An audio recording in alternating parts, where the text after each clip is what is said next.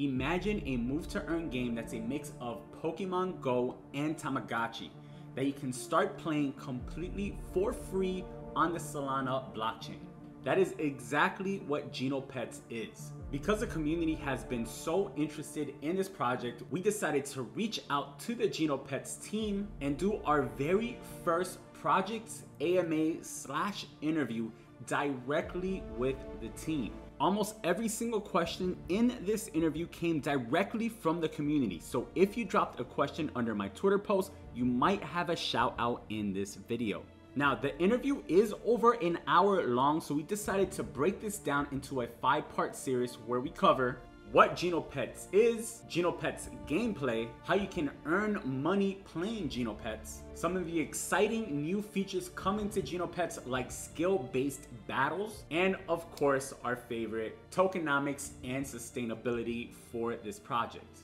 In this 5-part series, we will be talking with Genopets COO Kevin Kim, who goes into great detail on everything that you need to know about this new move to earn game, or should I say the original move to earn game, including some major alpha on what he thinks the demand is going to be growing for in the future. They're going to be the most important and necessary ingredient. Oh, and one more thing. Genopets was nice enough to give me 100 activation codes. So stay tuned to the end to find out exactly how you can get one. Let's jump right into part 1 of this 5-part series where Kevin will introduce himself, Genopets, and share some background on the team who put it together. Alrighty guys, I am here with the surprise guest that I have for today's video, which is Kevin.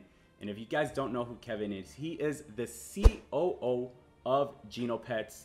Kevin, how you doing today? How's everything going? Doing well, man. Things are hectic, but super exciting.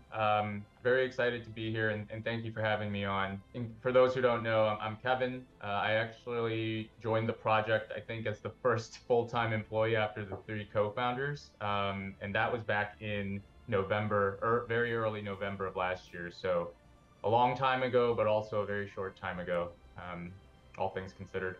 Wow, that's amazing. And how did you get involved? How did you hear about Genopet? How did you get involved in the project? Personally, I've been a crypto enthusiast since, in fact, back in 2013 or so. Back then, I didn't realize, I had no idea how big the whole category would ever become. But that's when I first started to sniff around Bitcoin and learn about things. I never thought it would become a professional pursuit. My background over the last 8 years has been in a different sort of gaming, sports betting, online casino, and online skill games. I worked in that industry for between 7 and 8 years. Around last year, a very close friend of mine who I'd never worked with professionally, but had always been a close friend, kind of floated this idea by me of a startup that he was starting to raise for.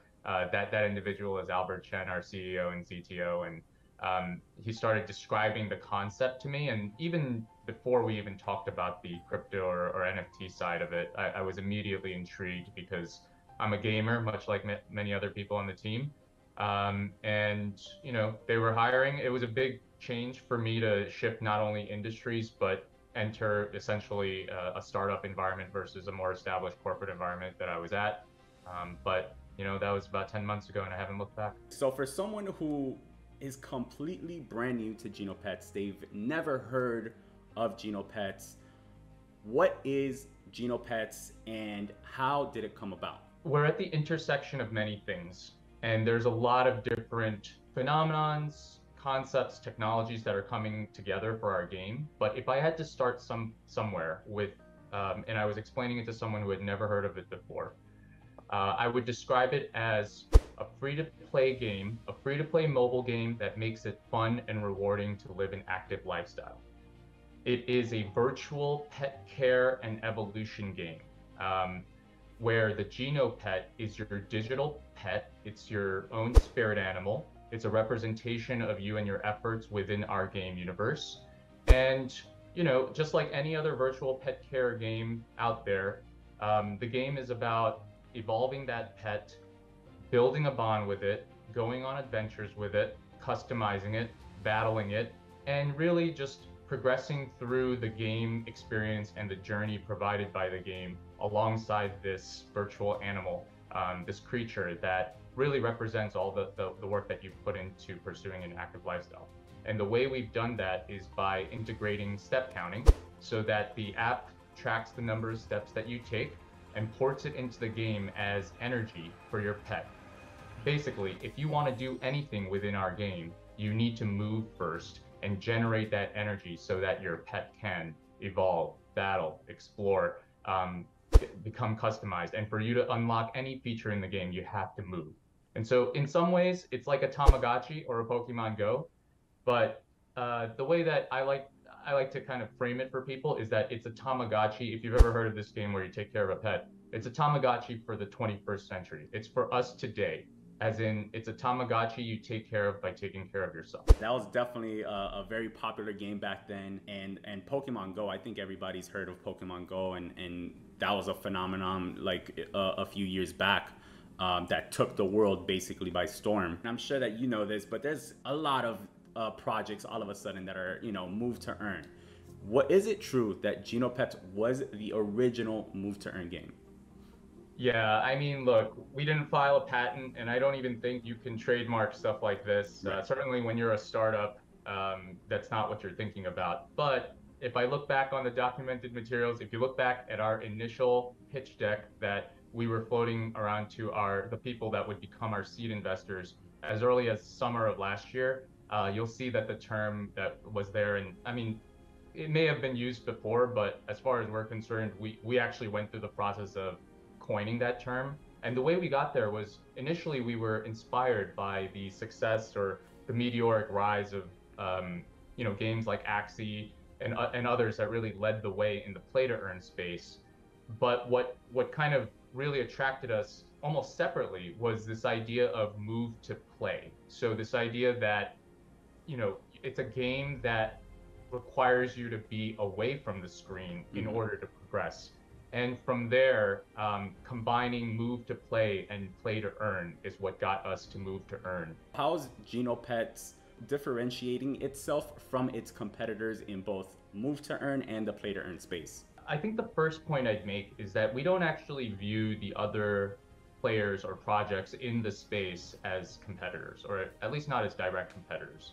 For one, for move to earn, you can play all the games at the same time. I will say what makes us unique is, first and foremost, it's a pet care RPG. Mm-hmm. It's an actual role-playing game or similar to it, where this pet is an NFT, yes, but the NFT technology is basically what allows this pet to evolve and grow and take on mutable and immutable characteristics as a result of the work that you've put in. And I think that's a little bit different from what anyone else is doing in the move to earn space, maybe even to a great extent in the play to earn space, because we're essentially leveraging sort of the time-honored gamification mechanics from these traditional RPGs and virtual pet care games, and kind of subverting them for this process of pursuing a more active lifestyle. Most other plays in the space that I've seen are more centered on how can we get you to walk more, or how can we reward you for this very specific behavior. We've taken a less direct path. We've focused more on creating an end-to-end game experience that leverages what games can do to change behavior for something like pursuing a more active lifestyle. And the way we've landed on is by pursuing this idea of the NFT is a pet, a living, breathing pet within our world that you have to take care of by taking care of yourself.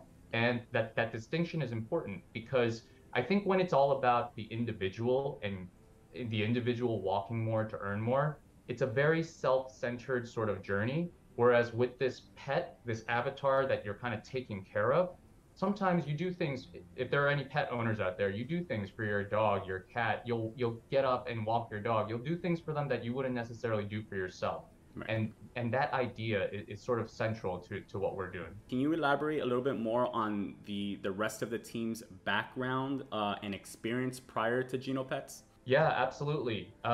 We've got a very eclectic mix of experience, specialties, expertise within the team, as well as, in a more narrow sense within the leadership team. Um, my other C-level officers are Albert. He's our CEO and CTO.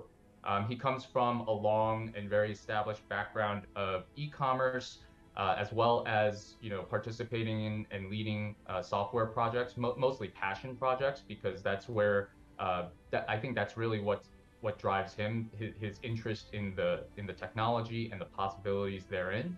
Um, on the product and design side, we've got Ben, who has had an award-winning career, actually, I should call out, in product design and UI and UX design. And so he's the artistic mastermind behind the look and the feel of the game.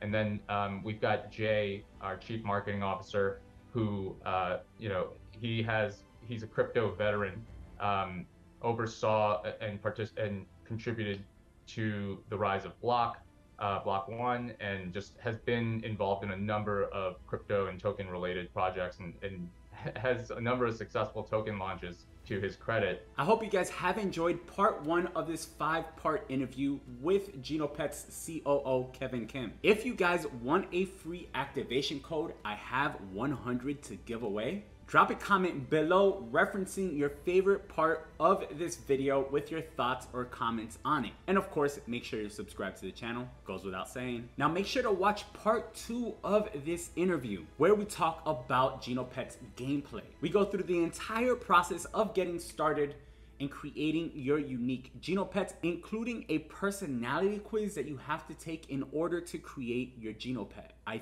think it is going to blow your mind. If you're not already, make sure to hit subscribe. I'll see you on the next one. Peace and love.